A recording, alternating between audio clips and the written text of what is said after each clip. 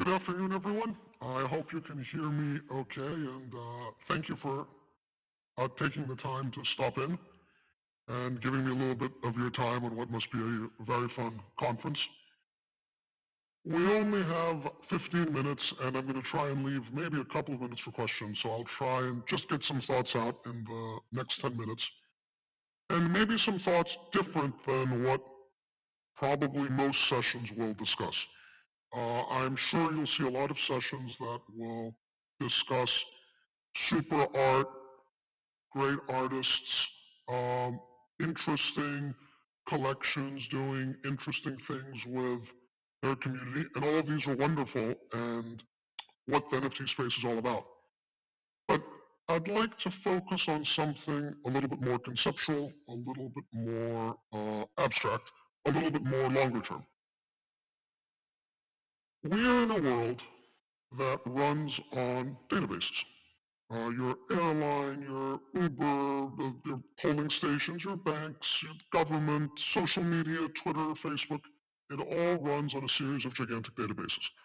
And those databases have been progressively centralizing due to the quote-unquote power law effects of the internet, in that the internet tends to have runaway winners. So we all use Twitter, and we all use Facebook, and we all use Google, and maybe 15, 20, no more than 100 major services.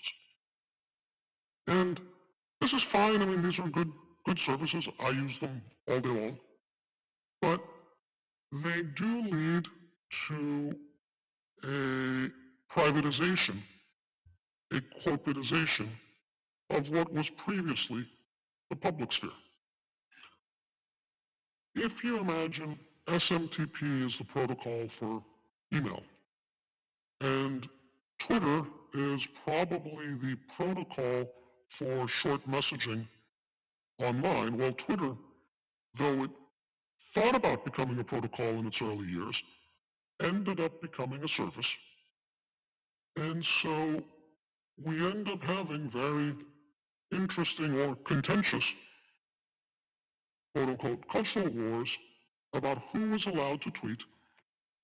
And apparently the governance of who's allowed to, the way we decide who's allowed to tweet is dependent on who the CEO of Twitter is from time to time.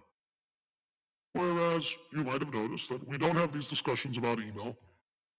There's no CEO of email. There's nobody who has to decide for every single person on the planet if each one of their emails are appropriate, inappropriate, harmful, not harmful, and so on.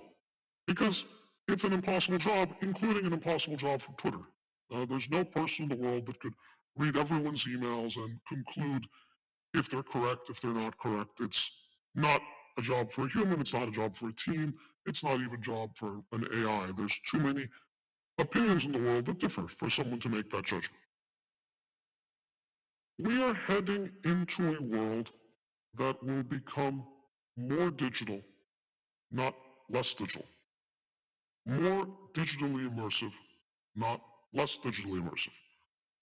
When people speak about the metaverse, there are as many definitions of the metaverse as people who speak about the metaverse, but I'll share with you mine.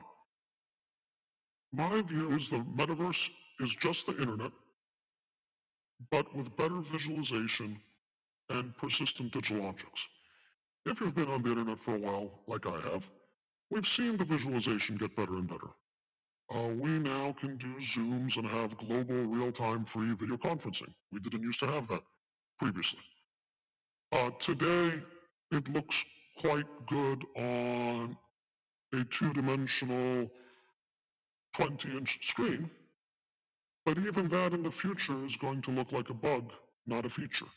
The long-term visualization layer of the internet is going to be in 5 or 10 or 15 years, something like a pair of sunglasses that are augmented, mixed reality sunglasses. Mostly you will see the world around you with a digital layer around it. Once in a while you'll go to virtual reality, but it will be mostly, I believe, augmented reality. And in time, the screen will fade away as the main user experience. And in that world, digital objects will become more important. Now, what are persistent digital objects? Well, an avatar is a persistent digital object. I'm famously identified with my profile picture. They will become 3D avatars. Digital art, fidenzas, ringers, anticyclones, all this beautiful generative art that you'll want to display them in digital spaces. Virtual spaces themselves, workspaces, personal spaces, family spaces. All of these are going to become progressively more important as the visualization layer gets better. And for me, the important thing about NFTs, the important thing about where we stand today, isn't if a certain NFT is more beautiful or less beautiful, underpriced, overpriced, or the correct price. Who even knows about these things?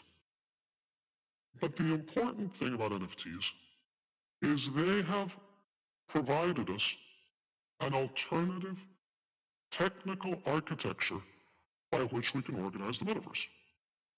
The default technical architecture, the architecture if we don't do anything, if the concepts of an open metaverse do not win, is going to be that, most likely, a handful of technology companies in the Western world, most likely American technology companies, not European, Facebook, Google, Apple, Epic, companies like this, will be the reference databases for your digital objects. They will have your avatar, they will have your art, they will have your work papers like you do now. And what that means is everything about your interaction with friends, family, colleagues will effectively move from the public sphere, where it is now in the physical world, to the private sphere, and specifically, most likely, to an American corporate private sphere. And so you will be interacting with people through the terms of service of Twitter or Facebook. You will, legally speaking, be on their servers. You will, legally speaking, not have the right to be there except if they let you.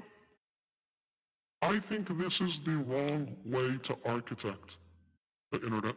I think this is the wrong way to architect our digital future. I think this is the wrong way to architect the metaverse. Just like in real physical reality, we have public spheres that are not corporatized. Parks, lakes, roads, your home. All of these are things where you can move freely. You can make decisions on your own behalf. You can be quote unquote self-custodial. I mean, it's a very funny concept how this has all been turned around. In physical art, it is completely uncontroversial to say you can own a Renoir self-custodially, aka in your own house, aka you don't have to have, I don't know, Societe Generale hold it for you. You can own it yourself. And yet in the United States and in the European Union, there is a constant debate of if you should be able to hold tokens self-custodially, or if some large organization, which is going to be a large company, should hold them for you. If you should be allowed to own a piece of digital art yourself, or does somebody to hold it for you? I think it is crucially important that the next generation of the internet reclaims a public, interoperable, global space where individuals and organizations, but really to me, my interest is individuals, can hold things directly. Now, does this mean large companies won't build interesting applications? Of course they can. Nothing is preventing Facebook from making a metaverse or Epic from making a game, and that game can be private and be corporate. But for example, it will interact with my profile picture by interacting with my Ethereum wallet. It will not own my profile picture. I will not be a guest on their servers for my identity. I will control my own identity, and then they can decide to enable my identity in their game, and that's fine. And when I'm in their game, they will read my identity from my wallet, and I'll play by their rules in their game, but then I can walk out and control my identity in a different context. I have been in the cryptocurrency field for a long time, about a decade, and my view is the most likely way we can succeed in having this public, decentralized, non-corporate spaces is actually through NFTs, not through fungible tokens. And the reason is NFTs are comprehensible to regular people. People can understand, hey, that's my profile picture in a way that this is my profile picture on LinkedIn. People can understand this is my sword in a game. People can understand this is a photograph from a great photographer that I've bought and I want to own. And it's very strange if a company or the state says, I can't own a photograph if it happens to be digitally. So I think we're in this very unusual and exciting time where art might actually pull enough people into a decentralized public commons and lead to a much freer, much more innovative, but most importantly, much freer next generation of the internet. So I will stop there to at least leave a couple of minutes for questions.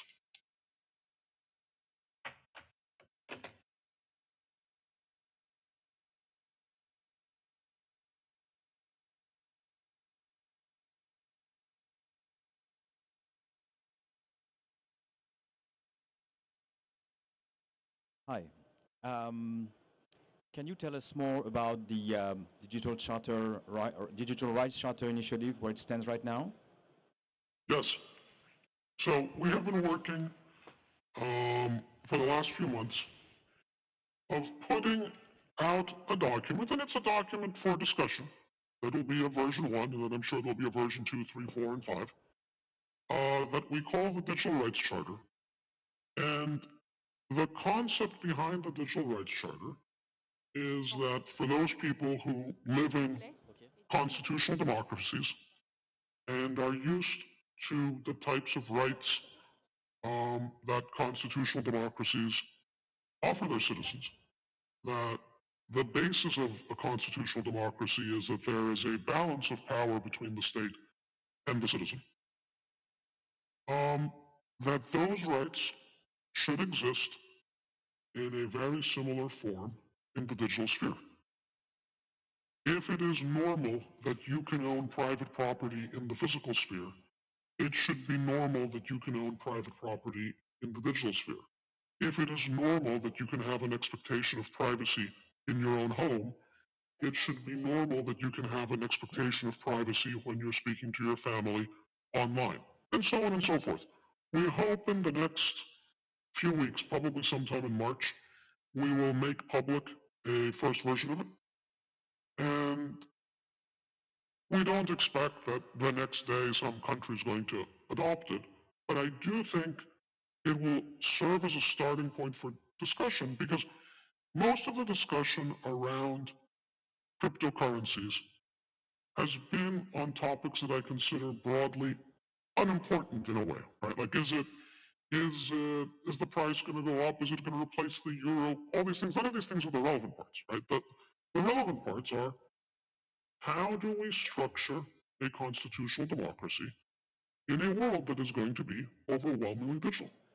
And I think one thing that happens, people don't quite believe the digital world is real because they look around, they're in the physical world, but most knowledge workers are spending 8, 10, 12 hours looking at a screen, right? The things coming through your screen are all digitally intermediated. On the trend we're going, basically all of our waking hours are going to be digitally intermediated. And so we should have the types of rights we expect in the physical world. They should not go away just because you're looking at a computer screen.